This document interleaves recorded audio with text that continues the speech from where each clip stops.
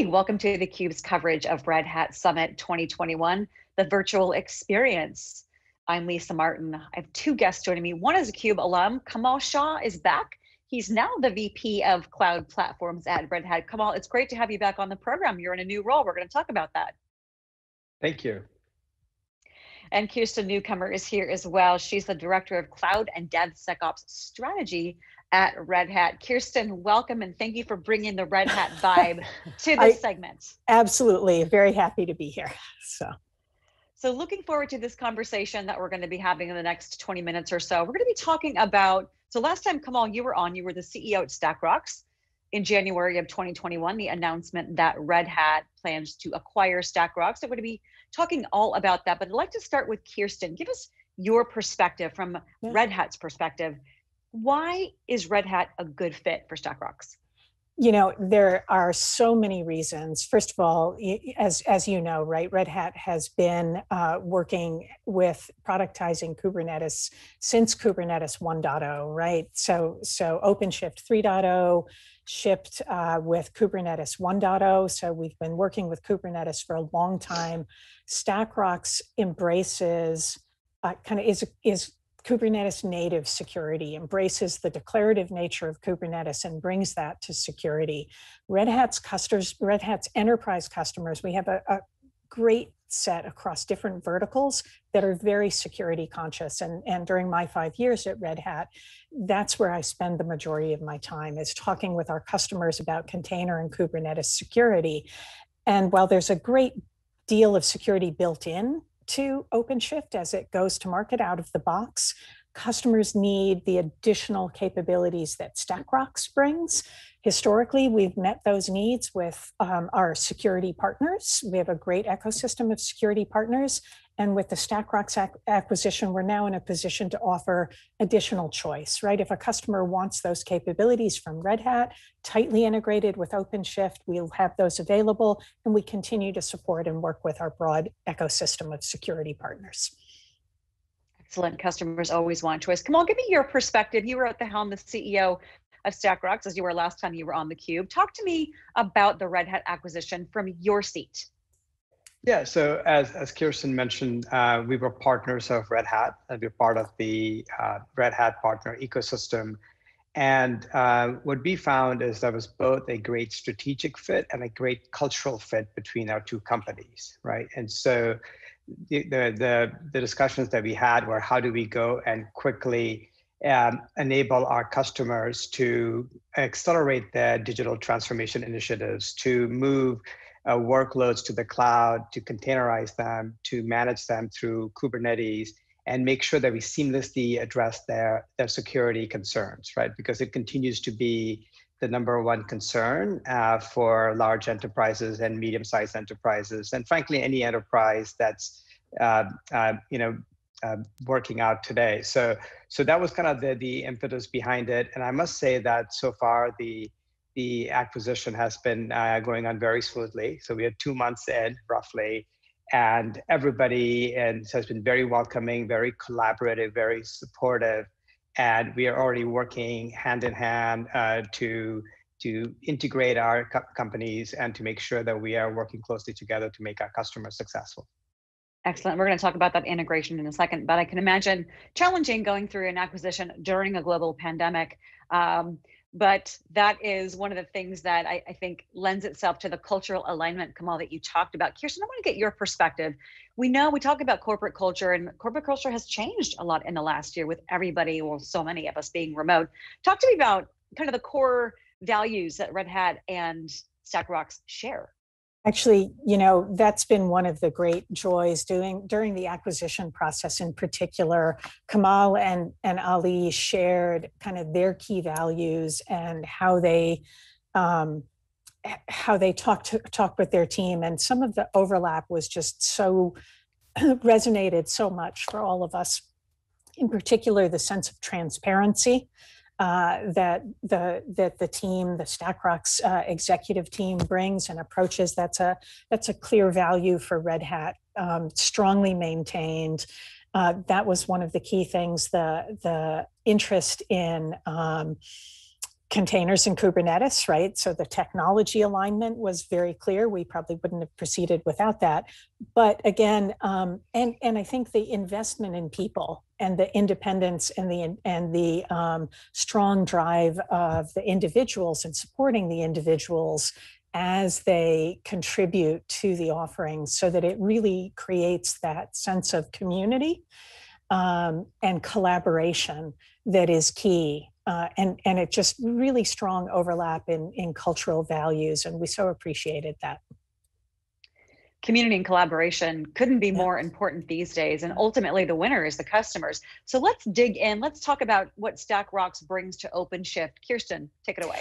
Oh man, so as I said earlier, so I think we really believe in continuous security at Red Hat and in defense in depth. And so when we look at an enterprise Kubernetes distribution, that involves security at the RHEL Core OS layer, security in Kubernetes, adding the things into the distribution, making sure they're there by default, that any distribution needs to be secure, to be hardened, auditing, logging, identity access management, just a wealth of things. And Red Hat has historically focused on infrastructure and platform security, building those capabilities into what we bring to market. StackRox enhances what we already have and really adds workload protection, which is really, when it comes down to it, especially if you're looking at hybrid cloud, multi-cloud, how you secure not just the platform, but how you secure your workloads changes. And we're moving from a world where, you're deploying antivirus or malware scanners on your VMs and your host operating system, to a world where those workloads may be very short-lived. And if they aren't secured from the get-go, you miss your opportunity to secure them, right? You can't rely on, you do need controls in the infrastructure, but they need to be Kubernetes native controls. And you need to shift that security left, right? You never patch a running container. You always have to rebuild and redeploy. If you patch the running container, the next time that container image is deployed, you've lost that patch. And so the whole ethos, the whole shift left, the DevSecOps capabilities that StackRox brings really adds such value, right? You can't just do DevSec or SecOps. You need to do a full infinity loop to really have DevSecOps. And StackRox, I'm going to let Kamal tell you about it, but they have so many capabilities that really drive that shift left and enable that closed loop. We're just so excited that they're part of our offerings. So Kamal, take us through that. How does StackRox facilitate the shift left? Yeah, absolutely. So StackRox, which we announced at Summit, is now being rebranded as Red Hat Advanced Cluster Security. Was really purpose-built to help our customers address the use cases across the entire application lifecycle, right? So from build to deploy to runtime. So this is the infinity loop that Kirsten mentioned earlier. And one of our foundations was to be Kubernetes native, to ensure that security is really built into the application as opposed to bolted on. So specifically, we help our customers shift left by securing the supply chain and by making sure that we're identifying vulnerabilities early during the build process before they make it to a production environment. Right? We help them secure the infrastructure by preventing misconfigurations, again, early in the process, because as we all know, misconfigurations often lead to breaches at runtime, right? We help them address compliance requirements by ensuring that we can check for CIS benchmarks or regulatory requirements around PCI, HIPAA, and NIST. And that said, just focusing on shift left doesn't really mean that you ignore the right side or ignore the controls you need when your applications are running in production.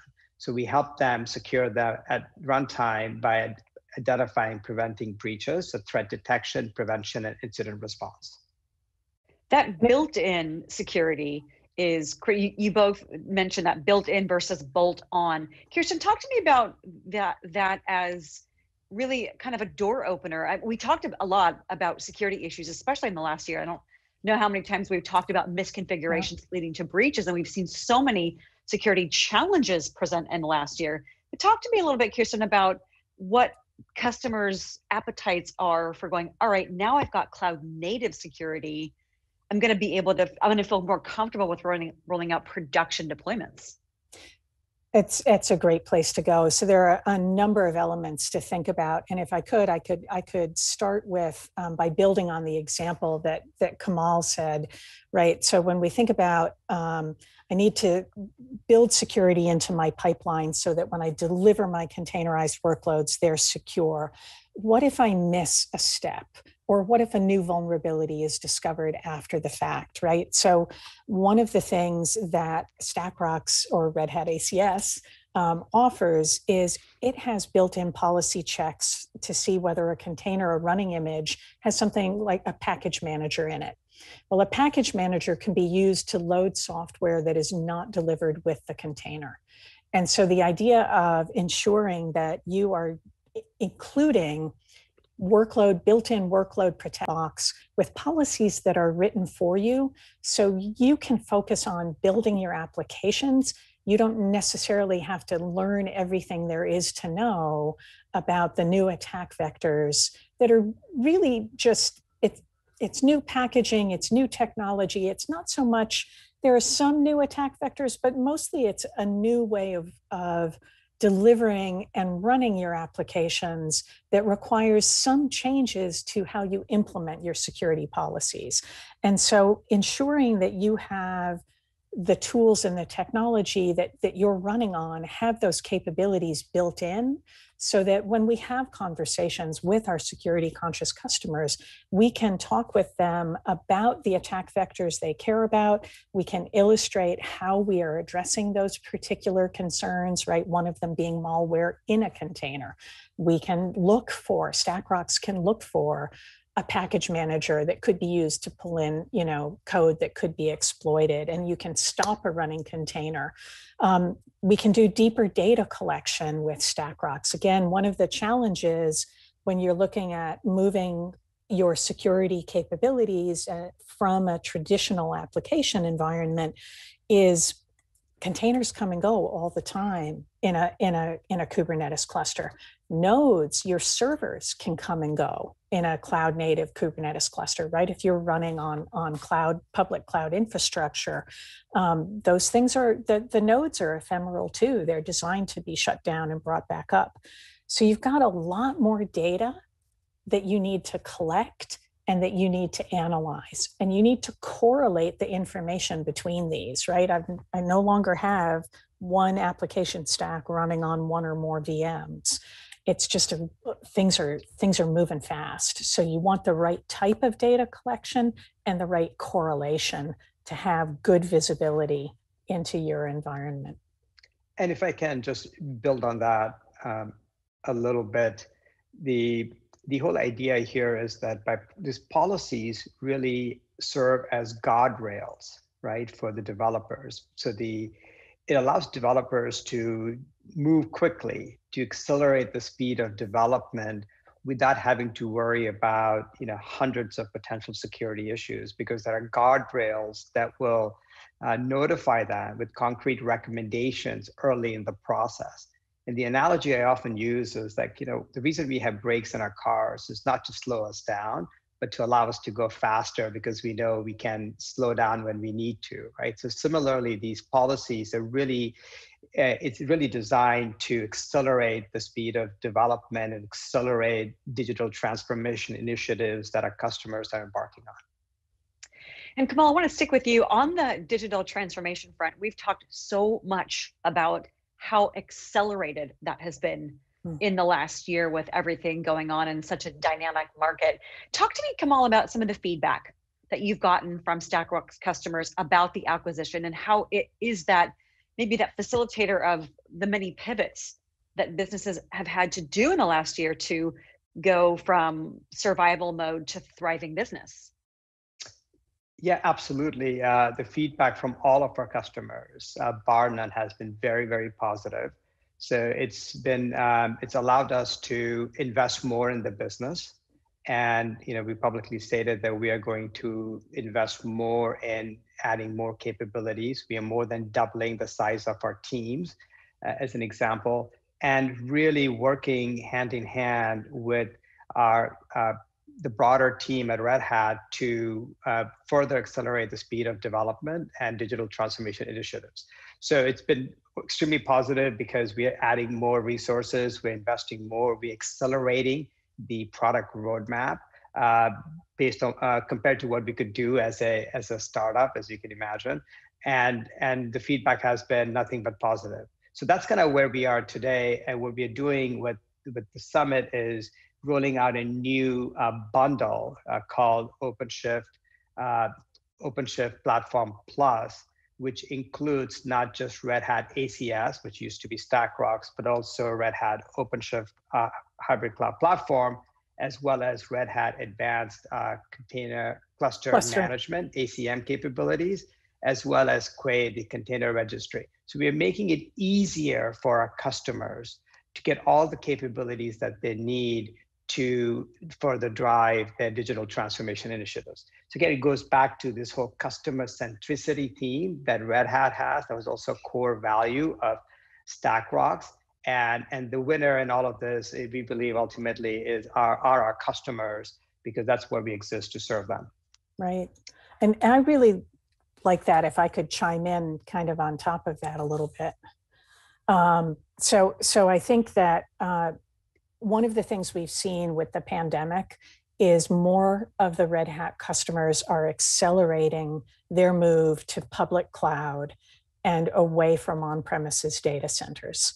And that's just partly because of so many people working remotely.